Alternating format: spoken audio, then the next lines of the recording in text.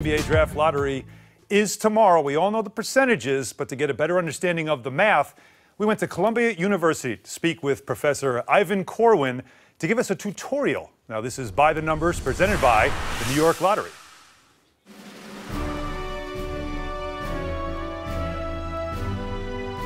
Good morning and welcome to NBA Draft 101.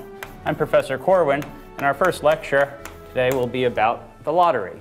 Before we start, are there any questions from the class?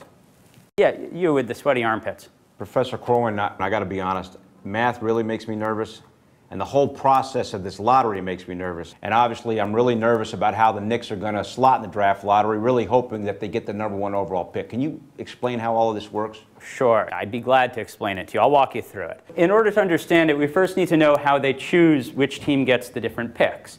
So the way that the first pick and the subsequent picks are chosen is that there's a bin of numbers, 1 through 14, and you randomly pull out 4 numbers from that bin. Let's say that you get 9, 4, 13, 2. You need to ask the question, how many possible different outcomes are there? And very simple formula, multiplying these numbers, gives us that there's 1,001 possible distinct outcomes.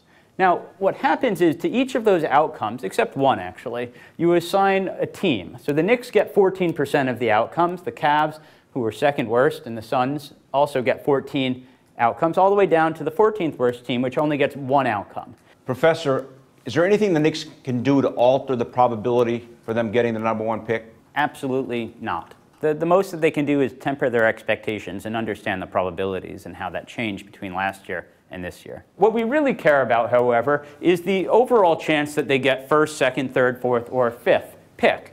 So what you see here from this calculation is that it's roughly the same between the first through the fourth. And the fifth pick, they have about a 48% chance. So if I was a betting man, which I'm not, I would say that they're probably going to get the fifth pick. Under this year's system, the average outcome is going to be about 3.5. So they're going to get somewhere between the third and the fourth pick on average.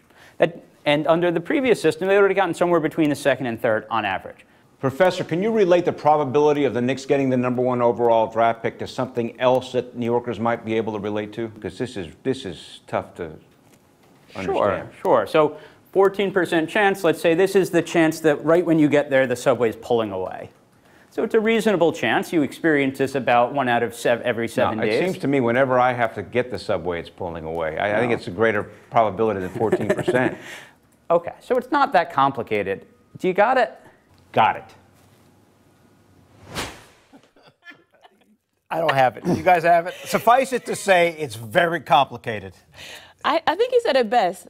Temper the expectations. Yeah. I think that was one of the funniest Yeah, I don't lines. feel better about that at all. It's all probability. I don't want to know the math now. That's too much information. It's bring amazing. Your rabbit's foot. Wear your lucky socks. And hopefully you have a 14 out of 100 chance to get the #1 pick if there were 100 balls. That's how you look at it. Right. All right. And so 52% chance of a top 4 pick, 48% chance of the 5th pick, and that's the bottom line. Yeah. So it's a little bit better than 50-50 to get a top 4. The percentage is to get a top 3, which is what the Knicks are really looking for. Either Ja Morant, Barrett, or Zion would be my top 3. That's about 40% chance. That's 4 out of 10. That's pretty good.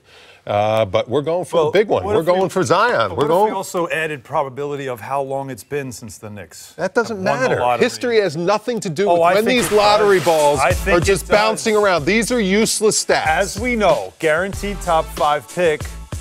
All right, that's the 5th time in the last 40 years. The 2nd time in the last 30, they will have a top 5. That's a big deal right there alone, okay? Now look, top 5 picks, they've done pretty well. As you can see in their history, some pretty good players on there, including, of course, Walt Clyde Frazier, Patrick Ewing, Hall of Famers there.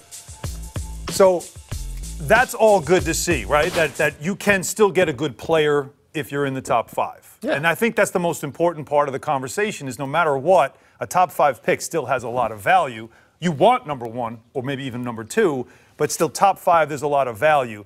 But every draft is different. Yes, you're okay? right. I mean, remember when LeBron James was 1 And then who was 2? It was amazingly Cleveland won that. Yeah, Isn't that incredible? And then also Carmelo Anthony was in that draft. Chris Paul was in the One draft. of the best draft classes in Exactly, it. right? Yeah, Chris Bosh was in there. D Wade. Darko Milicic was number 2. Pick, right. So you just never know from year to year. You guys are the players, right? Yeah. At an elite level, you never know. The immediate reaction is going to be if it's a 5th pick, oh no. But who knows how this is all going to work out, right? For It's me- not going to be Zion Williamson or John Morant. We can almost tell that for sure, that those right, Swin, we've been watching them all year, college basketball. Those 2 guys are the guys you want that are going to translate into NBA surefire all-stars, in my opinion. But also, I think one of the things Knicks fans have to keep in mind is the bigger picture and how, you have this canvas right now that's being painted, brush by brush. And what I mean by that is, the draft is coming. If you don't get the number 1 pick, you're still in a position, can the organization go out? You still have free agency to look at. Are they still building? And so even if, let's say, they got a top 4 pick and it's not 1 or 2 and you get 3 or 4, you're going to get a solid player that can contribute to the team. But I think the problem with all these high expectations of that number 1 and people just saying we have to get Zion because we lost so many games, they're not looking at the way the math goes. And that's the big thing. How would you do football? I'd love to see you take a class from Professor Quote. I think that would go really well. He would yell in the middle of class, I would. useless stats. He would just scream. Oh, I understand analytics. I understand math. I understand percentages. Right. You want guys that when they raise up and they shoot the basketball, they make half their shots or more. great. That would be nice, not 38% like some guys that the Knicks have had in the last couple of years. So that's the bottom line. But Zion is just such a surefire thing compared to, like you alluded to, Swin. You're going to get a good player, 1 to 5. It doesn't matter. But when you have that player and that elite player and that next coming of a LeBron James type talent, you just want to get lucky once. Just get 14 out of 100 chance. Just pick the right ping pong balls. That's what you're saying. What you can't quantify is the emotion. Yeah. And when you hit on that, it's the fact that it's not necessarily what the probability is. It's more or less the feeling of if you win the lottery, what it means. It can feel like momentum. Yes. It provides that. It does. So that's where a lot of hope is in that. And like I said, they've been in the lottery. This is the 13th time since 2002 the team has been in the lottery. They've never won it. Ever. Like, how is that possible? But that doesn't affect this lottery because it's completely does in my different book. There you go. probability. Good job. That's a good math theory right there. Nice work.